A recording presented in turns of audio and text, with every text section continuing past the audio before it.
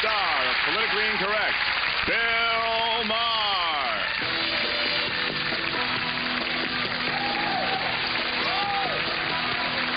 Thank you very much. Thank you. Well, thank you very much. Welcome to the show, and we have a terrific show. We have Franklin Ajaye, Elizabeth Wurtzel, Alan Zweibel, and Neil Peart of Rush. So I got all those names right, and that was not easy. Well, I guess you're all very excited about the midterm elections. People usually are. There's less than a week to go, and it's getting really ugly out there because, you know, the Democrats, they stand to lose a lot.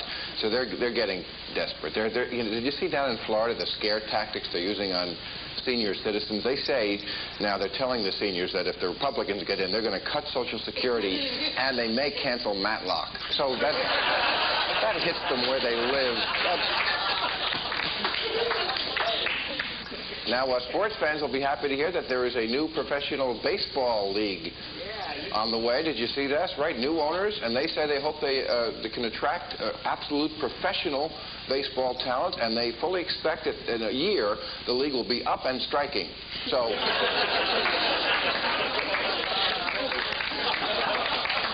Now, oh, please, no.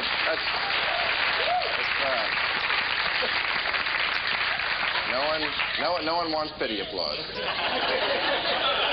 Well, not no one, I do. But, I mean, most people with dignity don't. Now, this was ugly, and I know you want to hear about it. West Point. Anybody graduated? I mean, it used to be such a place of honor, and now the cadets were found fondling cheerleaders on the parade grounds. I take a dim view of activities like that. And apparently the Army, you know, when they talk about a great place to start now, that they mean second base. You know, that's... Now, those of you who were foolish enough to miss this show on Tuesday may have been watching NYPD Blue, which is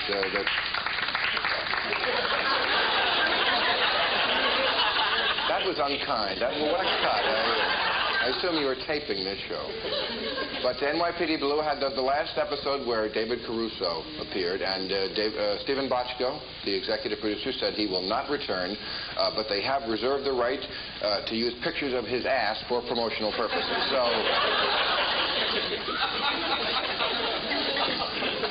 out in California now, the jury selection has begun for the Heidi Fleiss, no, not O.J., the Heidi Fleiss case, and they're having trouble finding, you know, as usual, 12 people who have never heard of Heidi Fleiss. I mean, hell, that's L.A. They're going to have 12 people have...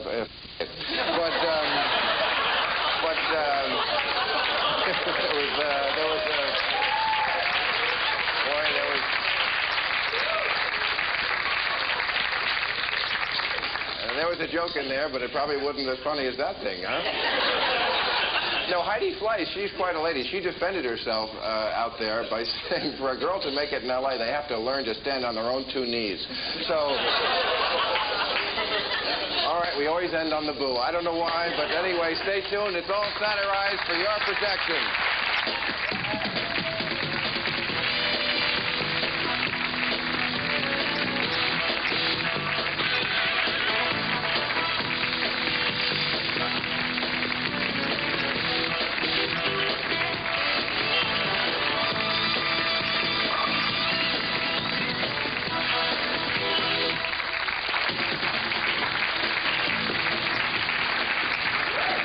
Welcome to the show. A show where everybody has something to plug. All right, first, the drummer and songwriter for the rock group Rush, the producer of this new album, Burning for Buddy, a tribute to Buddy Rich. Neil Peart is right here. Thank you, sir. Nice to meet you. All right. A four-time Emmy Award winner as a writer on the original, folks, Saturday Night Live. Not that crappy thing that's on now.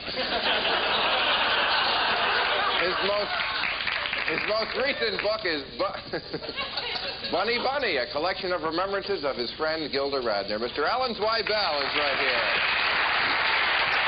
Thanks, Alan. A comedian who has made his mark in both television and the movies. He's had roles in Car Wash and Hollywood Shuffle, as well as appearances on The Tonight Show and David Letterman. Nothing to plug, Mr. Franklin Ajaye. How you doing, man? Hey, pal. How you doing, man? Good to see you. Thank you. And finally, a former contributor to the New Yorker and Rolling Stone. She's the author of this much talked about, truly, book called Prozac Nation. Elizabeth Wurtzel, right here. Prozac Nation. Hey, thank you. Join the men in the parlor. Okay, panel, let's get to issue number 1. Take a look at any bestsellers list, and I'm not including you on this these days, and you'll find both the Nicole Simpson biography, right, and the Pope's new book, each of which dwells quite a bit on sex and, surprisingly, shopping for hats in Brentwood. Does the Pope he wears big hats. Anyway, but these two successes, side by side, may simply mean that even the Pope has become pop culture, which may explain why he often quotes from the Rick James version of the Bible.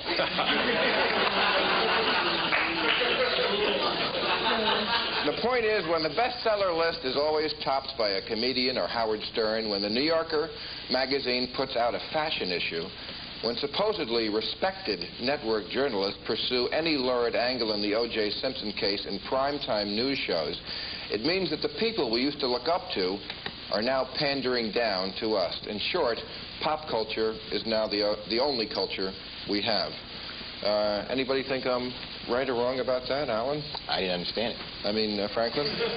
You didn't understand it? Pull that back. No, I just...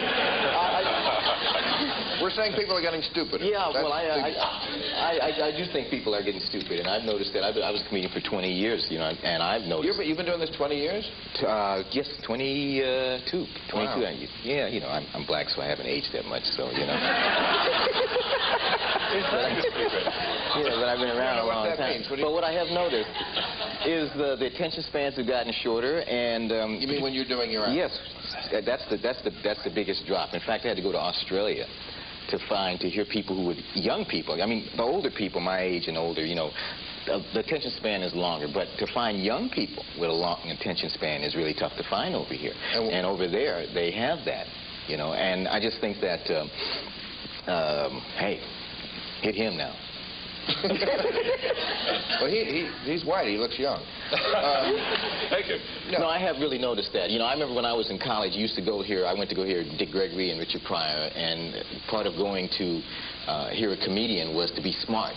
You wanted to hear somebody very, very smart. Right. You know, that was part of it. Now, I think that you're just going for the joke and you don't remember what they're saying. So I do think we have gotten dumber. I've written on TV shows where clever lines never got on the show because they'd say, no, the audience will have to think about that. Oh, you want to work here? Yeah, I wouldn't mind that. Yeah. I mean, do you think Saturday Night Live, I mean, for example, you were there in the early days, you think that's a sign of the times with this? With this, I don't know. I'm really curious. What's going on in Australia that they have the time to concentrate? They only got 4 TV networks. I think that's what the difference is. I see. So there's not an overload of stimuli. You only have these 4. I would when we were growing up. Baywatch is on all of them. Yeah, they will watch Baywatch. They will watch Baywatch. Australia, I've never known Australia to be the bastion of intellectualism. But it is. Rupert Murdoch is from Australia. That's very true. You know, that's very true. But he also owns the Financial Times, the London Times in England. A lot of people don't know he owns the trash newspaper in a lot of the cities and the most intellectual newspaper. He's a very smart that's man. an interesting point about the highbrow and the lowbrow, which we will have to get to when we return. I'm sorry, Alan. We have to take a break.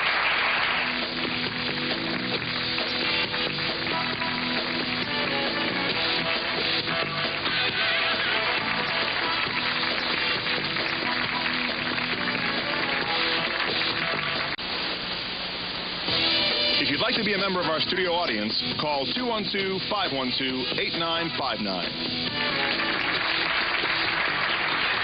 Okay, welcome back. And Alan, you were in mid-sentence, and I had to cut you off.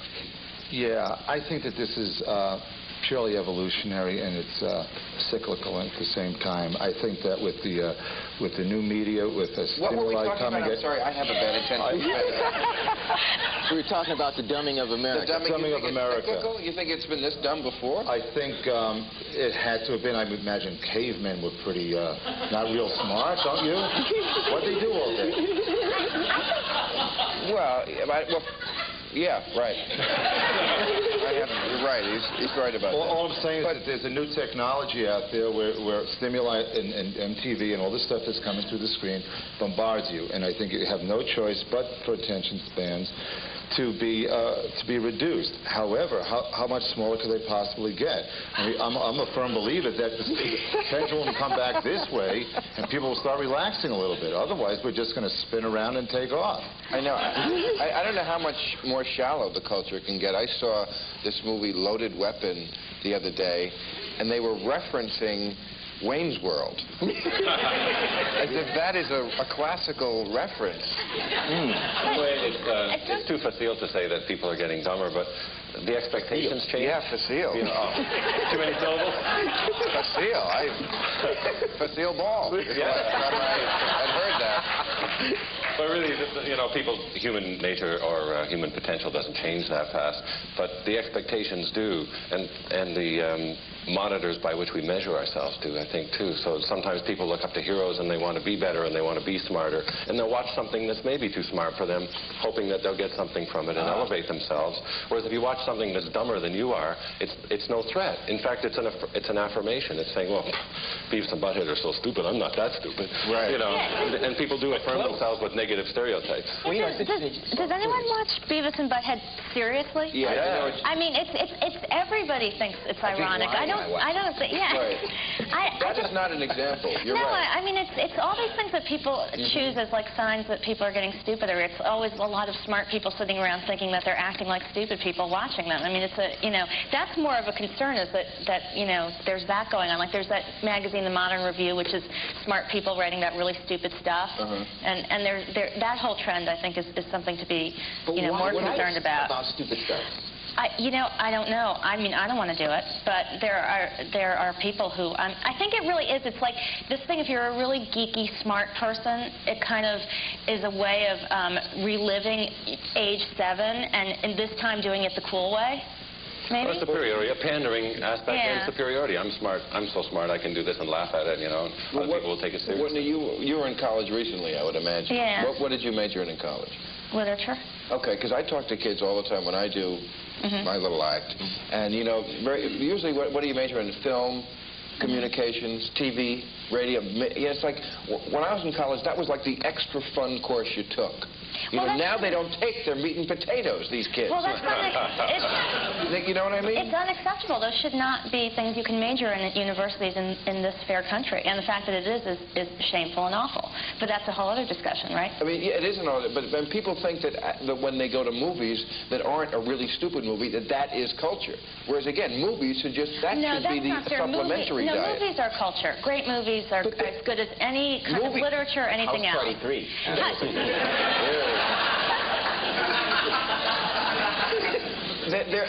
They should be a supplement to books. I mean, it's like when you, in school, if you read the Monarch Notes or the Cliff Notes, you should read it with the book, not in replacement of the book. Well, you should read Shakespeare and not go see the play. I mean, that doesn't necessarily wash. What are you saying? You're